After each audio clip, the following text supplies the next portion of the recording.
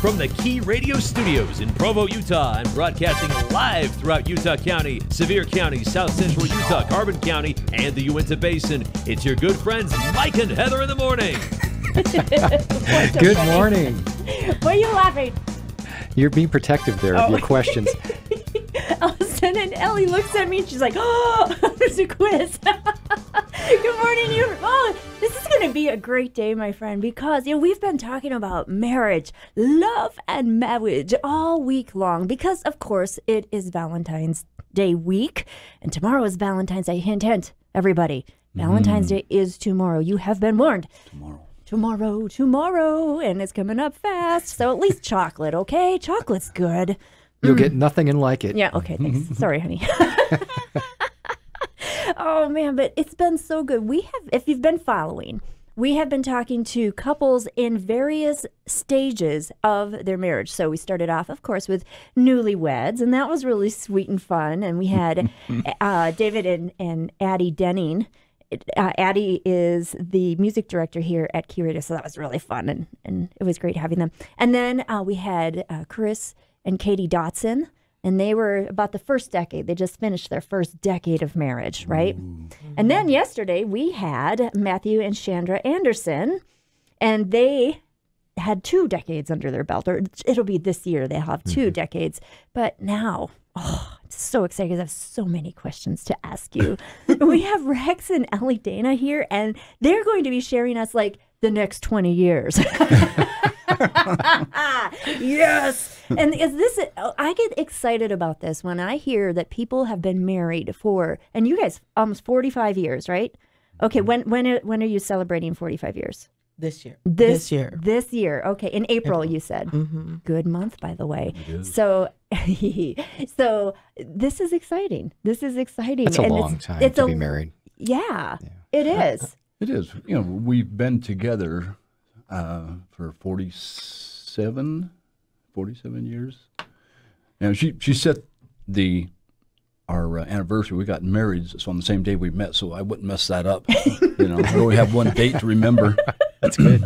I think I never put that pressure on Mike. I'm like, I don't know. That's just funny. It's not important to us. Yeah. We have been together since 72. Wow, 1972. Tumultuous years just in general for America. And were you hippies? Just wondering.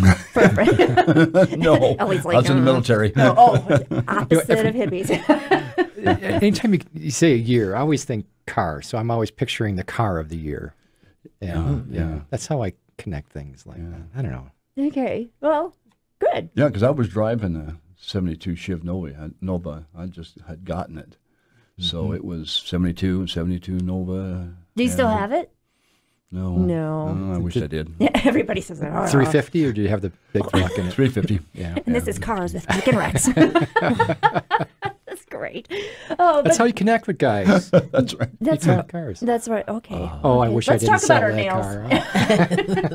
Car. We ain't going there. Okay. I'm listening to this jingling. I just realized it's my necklace is on my belt, but that's okay. So anyway, I have a quiz for you because I say there were some good questions that I had for all the other couples, and I thought I was going to be kind to them and not ask them the difficult ones because I don't know, maybe, but you guys have been married so long. I figured I could ask some that are a little bit more fun.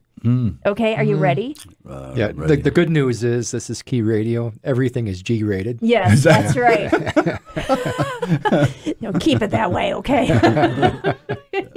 I'm going to start with Ellie. Ellie, what is Rex's most irritating habit? Oh, you had over 45 years to figure this one out. And you're still pausing to think about it. Yeah, let's still dissolve it this year. The journey of discovery. What is that? Just irritating. And this is why they've been married for 45 years. Punctual. Your breakfast is slipping away. Yeah. Yeah.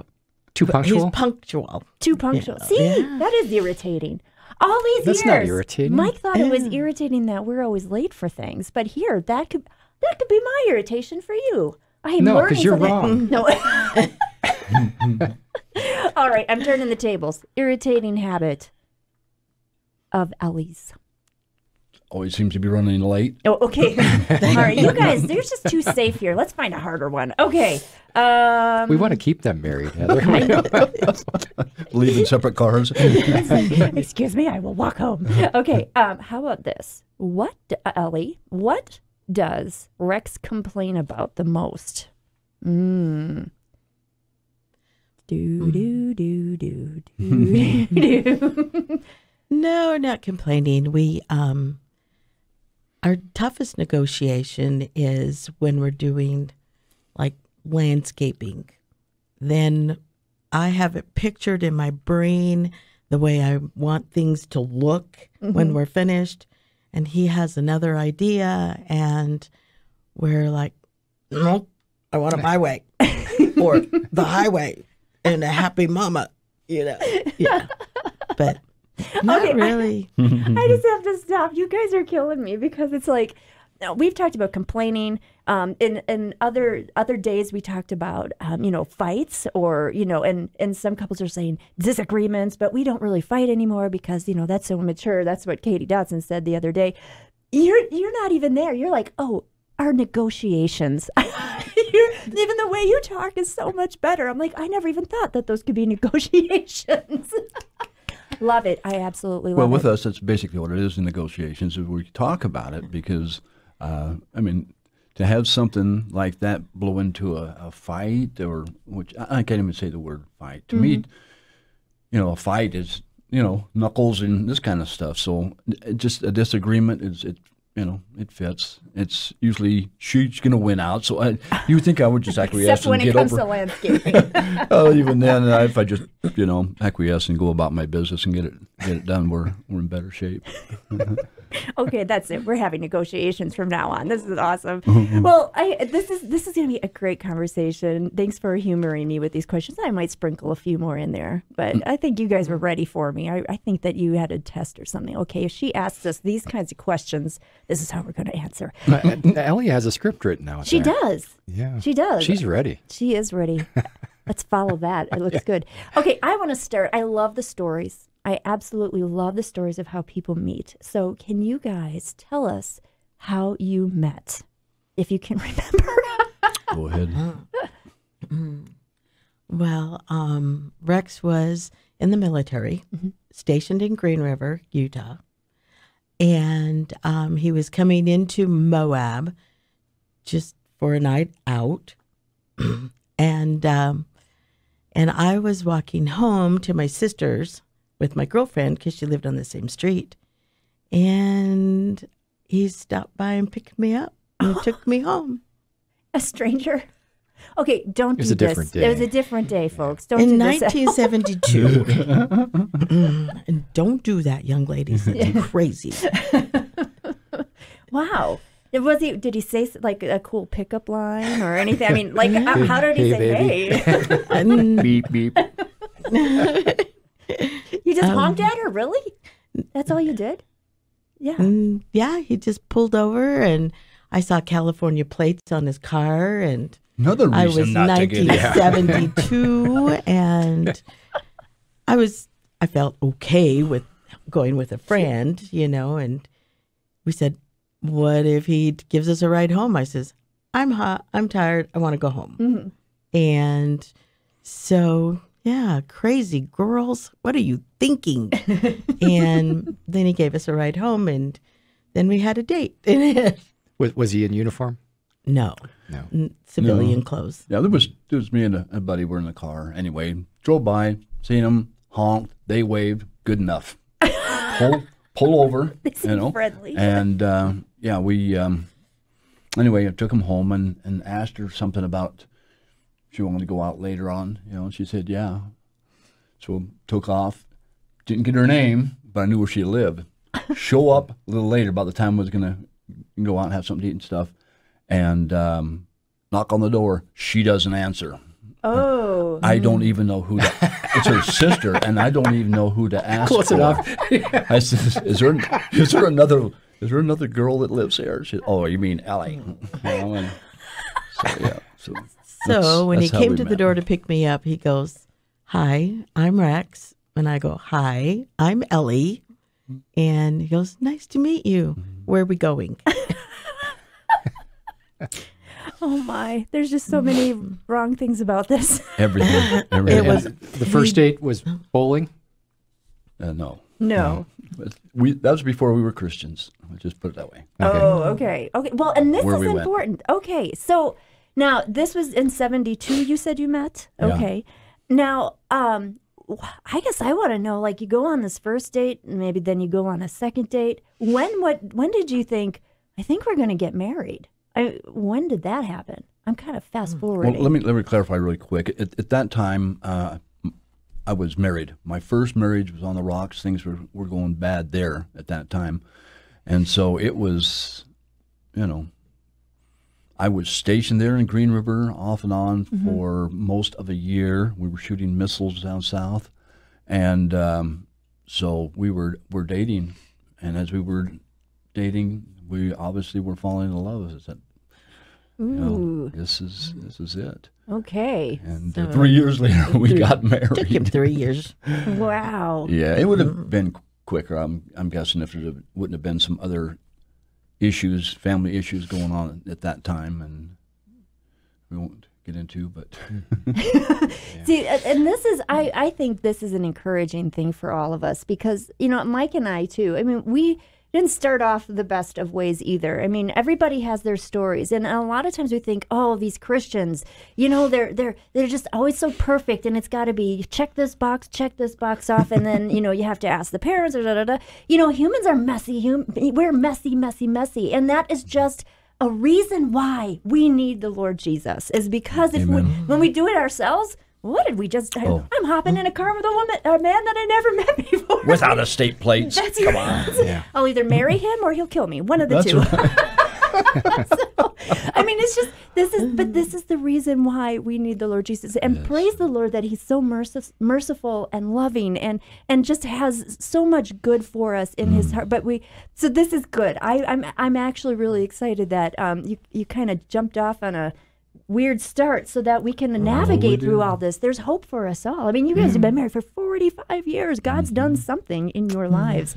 Praise God. This is wonderful. My friend, let's go to some music because we've got a lot of questions to ask this beautiful couple.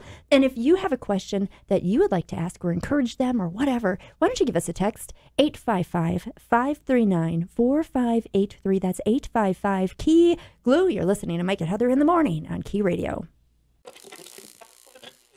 Key Radio, Life Unlocked, Truth Unleashed. Hey, thanks for joining us today. It's a great day. We have Rex and Ellie with us, and we're talking about the marriage. We're talking about marriage, and we're in the category of 40-plus years here. This is the folks that have been married a long time, have a lot of experience to share with us, and we really appreciate it.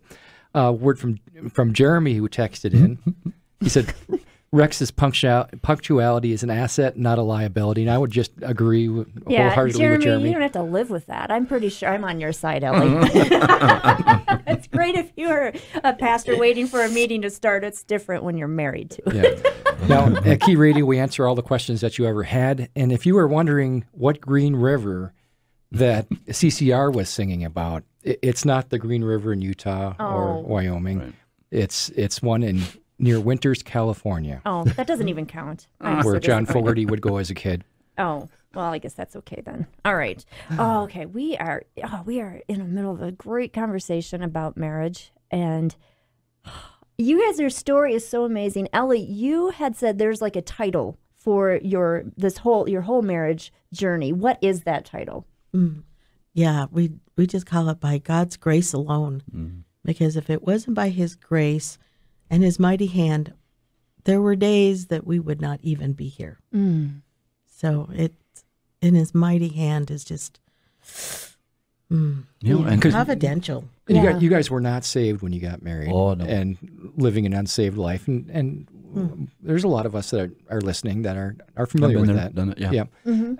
God started working, but it took some time. Yes, it did. You had some people witnessing to you? No.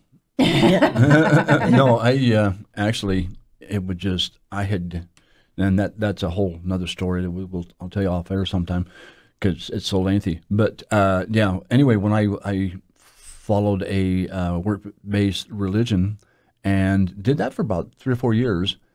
And it was not a local religion, and that I fell in love with it. I was willing to go to 4 years college to become a pastor in that particular religion. Thank God he was watching over me and kept me from doing that foolish move. But what it did is it led me to Christ, which is great.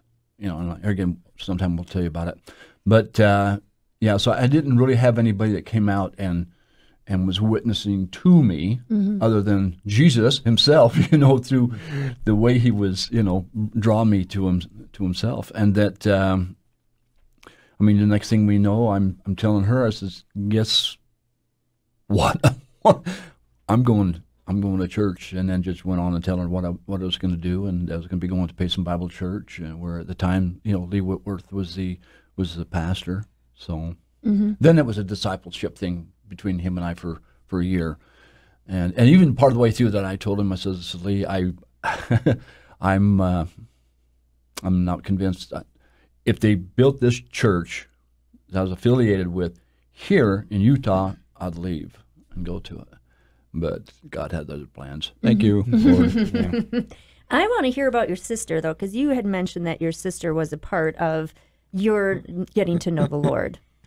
Or at least an effort was made. Oh, yeah, the effort was made, yeah. And in fact, she'll eventually probably be hearing this. She tried. I had nothing to do with it. You know, I just straight armed her. I said, I don't want to hear anything about it. So she was a believer, and she was telling you about Jesus. Yeah. Not much about him. I mean, she would just bring something up, you know, and in different situations, and, you know, especially by the time my mother was in the hospital, and was shortly after that died. But it was her prayers undoubtedly is what was doing it. You know, in retrospect, I go, okay, with God and his effectual calling, I see what was going on. But as far as somebody sitting down and talking to me about it, no, I got most of it from this false religion that I was following. And so apparently the Lord was using that to bring me along. But it took several years, and that's the way I was going to go. So let's talk about this. How long ago from when you were married to when you accepted the Lord Jesus as your Savior? How long of a span was that for you guys? Well, I became a Christian in 2006. Okay. Yeah, and I was baptized then and everything else. So from 70. Well, 75 was when we got married. Okay, all right. Yeah, so it was some time. Oh, yeah. Okay. We called it our 40 years in the desert, because it was about. It just seemed like it was about that long when we were. And if you don't know what that means, my friend, you have to go and look at the book of Exodus, and that's the story of the Israelites coming out of Egypt, and they were supposed to go to the Promised Land, but through their disobedience, they ended up meandering through the desert for 40 years. That's us. We were meandering through the deserts for probably not 40 years, but it seemed like 40 years, but a long time. It's neat that God can use anything. He can to bring you to himself. And it's his timing, the other part of it too. Yeah. I mean, your sister probably would have loved to see you come to the Lord much sooner, and now you probably wish you would have came to the Lord much sooner, but yes, but like you said, it's his perfect timing. He's already got it set. I don't know why, but he'll tell me later on. But yeah, it was that. And she didn't. I had been forced, well, force isn't a good word, but in my first marriage, I had tried to become a Christian one time before, but that was for my in-laws and family I was living with, not for me. And so when this time, I knew in my heart always, you know, that I would, if I ever changed from my rotten self and follow the Lord, it was either or. It wasn't going to be a little of this and a little of that. Either I'm going to do it or I'm not going to do it. And up to that point, I was not going to do it. And then he changed things for me. Okay, so now you're reading God's Word and living in that. How does that change marriage? I mean, there's so much in there. How did that change how you relate with each other and do marriage? Probably probably answer a lot because I mean she's seen more of a change in me. I mean, obviously there's been some in her too, but the change was in me. I mean, with the patience and the cussing and everything else that I was just fond of, started to change. Huh? Mm-hmm. Yeah, when he seriously dedicated his life to the Lord in 2006, I saw a man that was quick-tempered. Mm-hmm. I mean, launch things, if it didn't work the first time,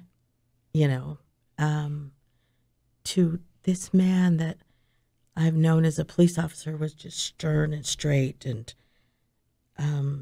rough, to someone that had just softened. A pussycat. Seriously softened in both attitude and demeanor and tone in voice, and God just did an incredible work. And so I saw a rough man turn to not soft but still wise and tender-hearted. Mm-hmm. That sounds like it would be easier to be married to that man. It's been beautiful. Yeah. God is beautiful, and he's just incredibly changed our lives.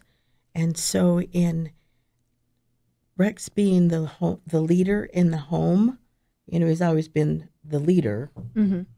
And but to see him lead with a heart through the Lord and his word, it's been just an incredible journey that you can't not help but want that gentleness, that tenderness, that truth, that leadership to be your leadership. Mm-hmm. And so, of course, I'm stubborn-hearted, thick in the head. It took me 2 more years to figure this out. Mm-hmm. But God he just had a hold of my hand and his hand in my back, and he's just leading me to himself. Oh. And then it's just... Well, and what I was trying to think of at that time is that during those 2 years, the first time I had kind of been persuaded, I mean, scared about that. What's that? That's the Lord knocking on the door, scared me to death, And I was baptized then at 9:00 at night. Wow. Okay. They called the pastor and said he's ready. And the thing is, I didn't want her to go through that same thing. So I told people whom I was going to church with at the time, that asked about her. I said, she will come when she is led by the Lord to do so.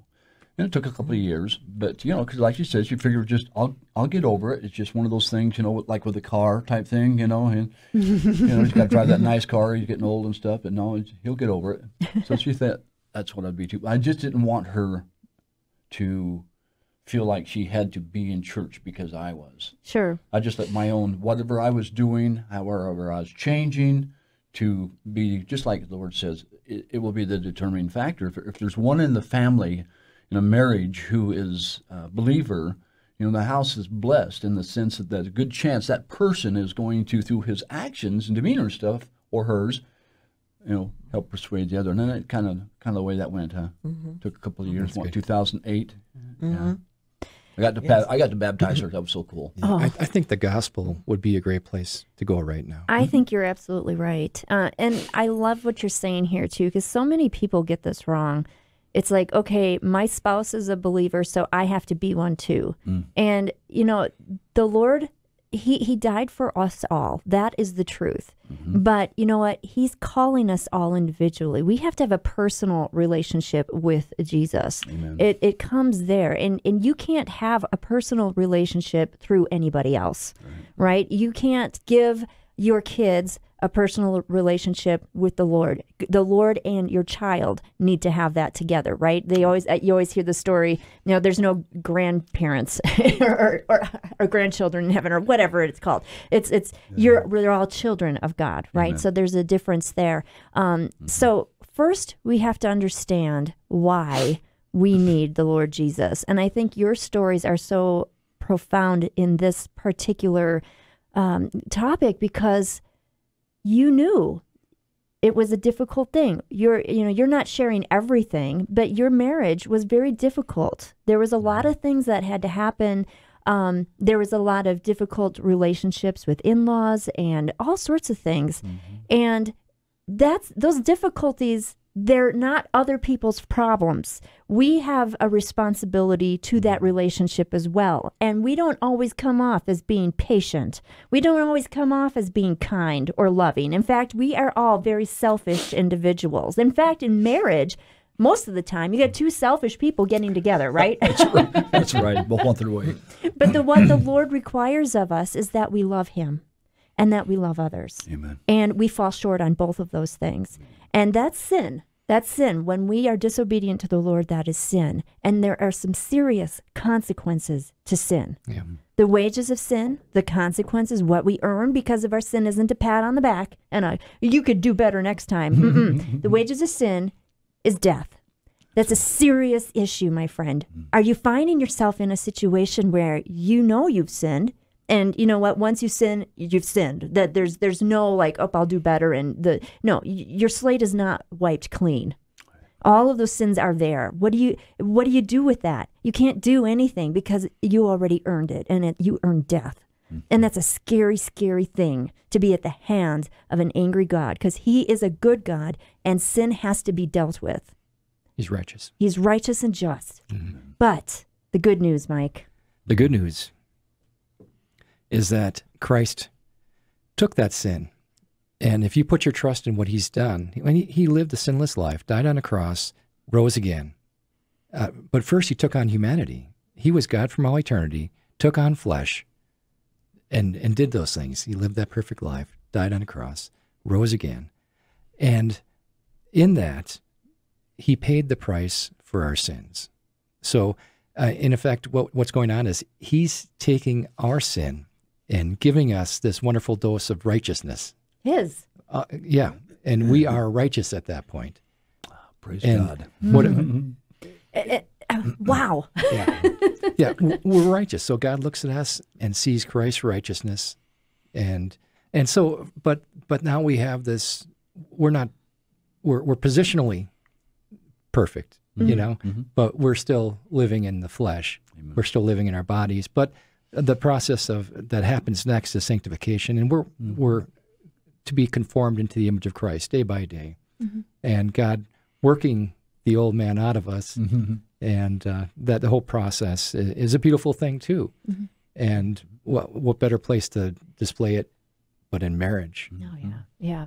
Well, you know, with me, it's you talk about the old man, and I look in the mirror. I like to be able to shave without looking at myself, but I have to, or I'll slit my own throat probably. But the nice thing about it is in Scripture where he tells us that, you know, Paul was telling us that day by day, you know, we are getting older, we're getting more wrinkles and looking worse and everything else. But on the inside, as believers, we are daily becoming, through sanctification, becoming more like Christ daily. So regardless how we look on the outside, as we just rot away with age, on the inside we're becoming new, to be glorified one day. And praise God, that's what a time will be. Because I just keep thinking to myself too, is that, you know, if you abide in Christ and he abides in you, when God looks at you, he sees Christ, you know, and his righteousness instead of the terrible sinner that we are. Yeah, and our responsibility here is just to put our trust in what Christ has done. Amen. So we're believing, we're trusting, and putting our faith in something that's already been accomplished, and we can just rest in that. Yeah. And the good works, the things that, you know, we think, we always get this backwards, like, oh, I'm going to do a really good job, I'm going to be a really good person, then I will get approval. No, you're rotten. And in order to be approved by God, you have to just receive his free gift of salvation that comes only through his son, Jesus Christ. Now, the good works come when you're like, wow, I am walking in faith. I am walking in faith. I believe in the Lord Jesus, and my behavior is going to show it. And that behavior in marriage 1 Corinthians 13, perhaps you've heard of it. All of a sudden, love is patient. Love is kind and is not jealous. Love does not brag and is not arrogant. It does not act unbecomingly. It does not seek its own, is not provoked, does not take into account a wrong suffered, does not rejoice in unrighteousness, but rejoices with the truth. And then here it is. It bears all things, believes all things, hopes all things, endures all things. Love never fails. Now, this is a reflection when you're looking at this. This is talking, this is a letter to a church, right? But I love how these letters apply to our lives personally as well. Well, we are a mini church. And we are in his marriage. church. There you go. We are. And we are called out when you are a believer in Christ, you are called out to live a life that glorifies him. And all of a sudden, marriage is not some, I have to get married and then you're miserable for the rest of your life like you see on sitcoms all the time. Mm-hmm. And it's certainly not where one spouse is a moron and the other one is a smart one and everybody picks on the moron, right? It's not like that at all. That is a lie from Satan. We laugh at those things, but there is some serious undercurrent there. Mm-hmm. And that undercurrent is we are stripping down the beauty of marriage. Now, in your situation, how did that sanctification, how did that conforming to the image of Christ, how did that happen in your marriage? Were you very intentional at this point about how you were going to relate to one another? Because I'm sorry, but like Mike and I can attest to this, and maybe you're different, but you received the Lord. You're not all of a sudden super wife, super husband. I mean, there's a process, right? That's called sanctification. Okay, and how did that process work for you? It was just slowly, I mean, I saw him change in the 2 years to what God is conforming him to. This gentle, loving, patient, kind man. And so in me personally, I was just being transformed slowly, just being changed. I think a reflection of his love and his grace through the Lord, changing him, wanted me to change. And I loved that change. I loved the softer part of it. And it, even in obedience to him, obedience to the Lord and obedience to my husband, I am not a doormat. And I am treated with tenderness and care. And in reflection, I treat him the same way. Not all the time because I'm a sinner. I'm a stinking sinner. But through God's grace, through his grace alone, he has guided me in that also. Mm-hmm. Well, yeah, just seeing her change over the years has been wonderful too. I mean, it's and not from a bad person to a good person, but just the changing, and as she's grown in spiritually, as far as the class. She told Lee one time, I think it was her, or maybe it was Diana, who was saying something about her being able to someday lead a class or whatever, and she said that will never happen. That's so far behind now as far as classes that she leads and the youth that she teaches and everything else. So seeing that is really been fantastic. The sanctification as it takes place, and it's wonderful to see as we continue to grow. But I think more than anything else is right now we're taking in our men's Bible class that we have on Thursday mornings. There's probably 5 or 6 of us in there, along with the pastor. And right now we're going through the Galatians 5:22 and 23, the fruit of the Spirit. And as I was thinking about that today, you list each one of those out, and if you are living those, or at least trying to live the fruit of the Spirit, in your marriage, those things are gonna take place. The love, the patience, the caring, the kindness, the self-control. Ooh, rough one for me. It's just easier at one time just to throw it than have anything else to do with it, or punch it or something. And I say punch it. She's never been touched by me. It's not that. But my mailbox still has a dent in it. And that's probably like 18 years old. But I leave it there so I can remember That's what you were, worm. There's a lot of humility that I'm hearing in this conversation here, which now, how does this, I mean, we always talk about there's like a triangle, if you can imagine a triangle, and on the top is the Lord, and we're at the bottom, at the base. And then as we grow toward the Lord, we grow toward one another. Do you find that that has been strengthening your marriage? Do you find that that is truth? And I guess I want to ask a really tough question is, what has been the biggest obstacle for you in growing together? What is the biggest obstacle? Growing together after we became Christians? Because you talk about sanctification and you're not all that. What was the biggest obstacle in order to get across? Like you were mentioning, self-control was a difficult one for you. Yeah, it was. Because I had no problem flying off the handle. If something didn't go right, or if she didn't, say something right or whatever happened to be the case, then fly off the handle. And that just progressively went away. And how did that go away, though? Did you catch yourself in the act? I mean, how did you deal with that? Absolutely. And the Holy Spirit, with Him convicting me, that's what He was doing. I could tell it. Even a thought like that came,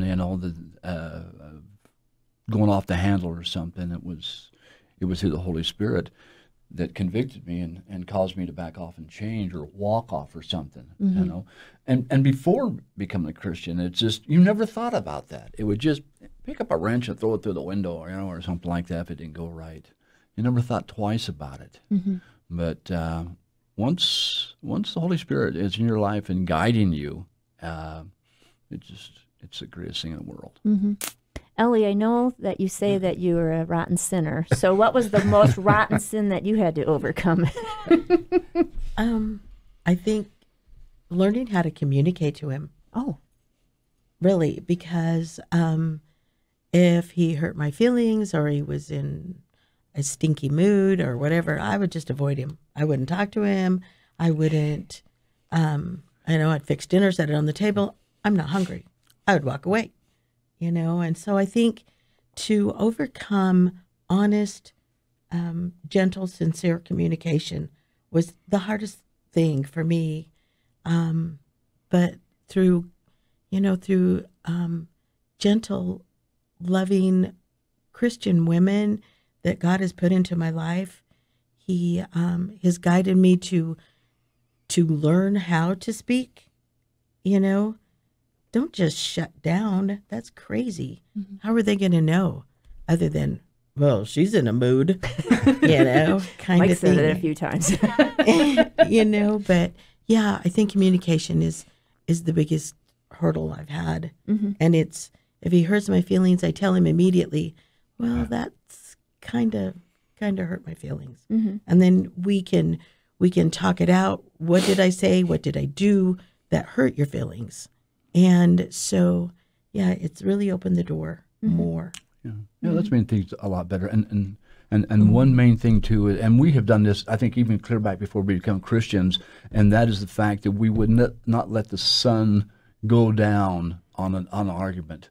I can't even imagine people who would have an argument, a serious one, and even climb in the same bed together, turn your backs to each other, and then wake up in the morning and pick up where you left off. That never, and I don't think we ever did that, did we? I can't think of it. But always make sure that was settled that evening, before we ever went to sleep. And so, before we become Christians, after, and just right on out, huh?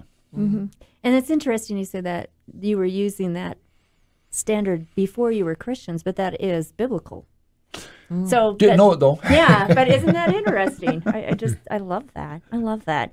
Okay, I've got a few more questions. This time it's going to be about what advice that you would give all of us married people who are not exactly at the 45-year mark. But first, let's just go to one song. One song? Do we have time? You know what? I'm not going to ask that. No, let's not go to a song. I've changed my mind.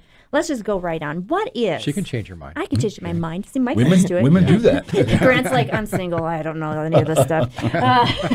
Women.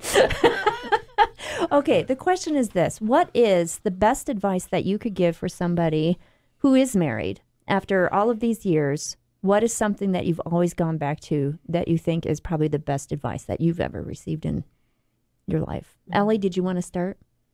Yeah, I would just say it's truly the communication. Because if you don't have the groundwork of communication, you can't build a marriage on silence. You don't understand. You don't, what did you do when you first met each other? You'd talk each other's ear off. Oh, I like this. I do this. I'm from this culture or whatever. But yeah, you build the relationship on communication. You want to be with that person. You want to hear what they're all about. You want to hear I love to hear life stories. Your family, everybody's got a goofy family. And so I love to hear about families, sisters, brothers, how they grew up, where they're at in the family, single child, middle child, 20 children, whatever. And so I think communication is the foundation that you build the relationship on, and then you continue that communication. But it has to be honest and biblical, because if you're just nagging at each other later on, that's not communication. Oh, that's good. That's good. Exactly, because you grow in that with communication. If you don't have that, you don't have anything. And as you the longer you're married, and especially if there's communication, people shut down and don't talk to each other for years, but you get to where you kind of know what she's thinking. If something goes off, you go, uh-oh. I did something wrong, and you go after it. And you talk about those kind of things, and then you rectify the situation, whatever. But I mean, we get to now, we almost have to quit talking because we don't have to. I'll say something. She said, "I'm just thinking about that. Where did you get that at?" Well, that's actually kind of creepy. It is. I'm telling you, it is. I look at it, man, that's weird. How'd you know I was thinking about that? And I'm telling you, it was just that. I was thinking about something, and within a few minutes, she comes and said something, or vice versa, and I go, whoa, we keep it up. We won't be talking to each other. We'll just be thinking. Stare deep into my eyes. That's it. I think number one, though, is that you've got to, how can anybody live without following the Lord? I don't know. I look at in the past, I could understand, because way things were, but to have a marriage based on religion, not religion, a marriage based on Christ and everything that He's done for us, and here again, I keep going back to the fruit of the Spirit. They're there. It's laid out for us. He's given to us. Just do those. Keep those things in your mind, and as a Christian, you probably will. But just dwell on those, so that is my actions. Am I doing this particular thing? Peace or patience, love or joy, what kindness and such. Self-control, big one. But yeah. And it's nice too, because we don't have that in us, but Christ gives it to us. And so, when you're like, how you can overcome the problem, like in your situation with self-control, well, that's the Lord working in you. And we need to understand that those aren't things that you just, you want those, and they're gifts, and you need to open those gifts right from the Lord. But you got to continually ask Him, Lord, you got to work on this part in my life. I want my heart to be more like yours, which is so very, very important. I'm also hearing from both of you, like in the beginning, things weren't so peaceful. But it sounds like then, once the Lord grabbed a hold of both of you, even when you come in, you're full of life, but there's a peace about you that I've noticed. Like your hearts just seem so satisfied. Did you notice that in your home after you accepted the Lord, that there was a peace that wasn't there before? Oh, absolutely. I think one of the things we talk about all the time is friends that we had before. We can see the effectual calling of Christ when He is doing. Sorry, I wander away from the mic. Look around past her so I can see the other mic. Anyway, and that is that He took our friends away, and they end up getting those we used to party with and stuff like that. They end up divorced, all kinds of problems, stuff like that. I got tired of living in Salt Lake, moved down here so we'd be closer to either Moab, where she's from, or down towards Richfield, where my parents were at. And it would just, I don't know, just well, just a neat thing. It was. But he gave you New and friends. New friends. More precious friends, probably. He did. He gave us the body of Christ, and but even up till then, we had some rough times. But once we started in on the same page with Christ, then you try harder. You're more not only trying to please the spouse, but you're wanting to please God, and so you just try harder. You know, right now I'm taking a biblical counseling online course, and I'm hoping what that'll do is so that I can help others, you know, to be able to talk with them about, you know, marriage. I don't know why God waited so long before, you know. I mean, I'm 71, you know. I got our twins they'll be 50 in May. You know, probably older than you are, I'm guessing, or close. You know, we have one living here locally. Our son is our baby, so to speak, and he's, 41, sorry, Marty, 41, and his brother living down in Texas, you know, and he's 42. It's like a quiz show right now. 43. Ellie's just with like, the grandkids 43. and stuff. Yeah, so it's been a wild ride, but it's sure been a beautiful one actually since about 2006. Wow. But you know, that's what I really want to celebrate here too, is that the Lord has done an amazing work in your lives, and we, being a part of your lives and watching you, we are blessed by you, because now we can look and say, this is a relationship. That's what I want. And I love that it came through the Lord Jesus Christ. And you guys wear him well, and you love people well, and the Lord continues to work in your lives, and we are just we're privileged to be a part of seeing that. So thank you very much. Thank you, guys. Oh, this has been so good, and it went so fast. I'm glad that we didn't go to music. My friend, thank you so much. We hope that this has been a real encouragement to you. Thank you for letting us be a part of your day. This has been Mike and Heather in the Morning, a production of Key Radio, located in beautiful Provo, Utah. For more information about the program and the ministries of Key Radio, check out our website, keyradio.org. On behalf of Mike, Heather, and the entire Key Radio staff, have a blessed and glorious day.